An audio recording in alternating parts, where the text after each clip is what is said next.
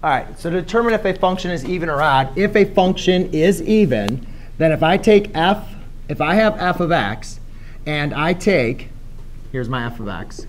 If I evaluate for f negative of x, and I get back my original f of x, the graph is even.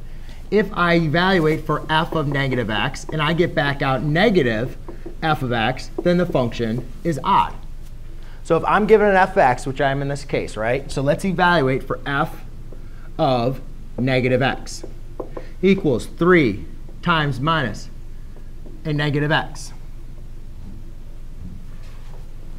All right? So therefore, well, first of all, I can't evaluate for a negative x, right? Yes?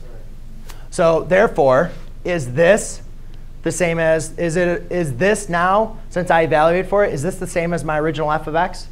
Are these two exactly the same? No? Is it the opposite of f of x? Let's see what the opposite of f of x would look like. If you did the opposite of f of x, that would be negative 3 minus the square root of x, which would equal negative 3 plus the square root of x. So opposite f of x looks like this. Do those look the same? No. So therefore, this is neither. It's not odd or even. OK?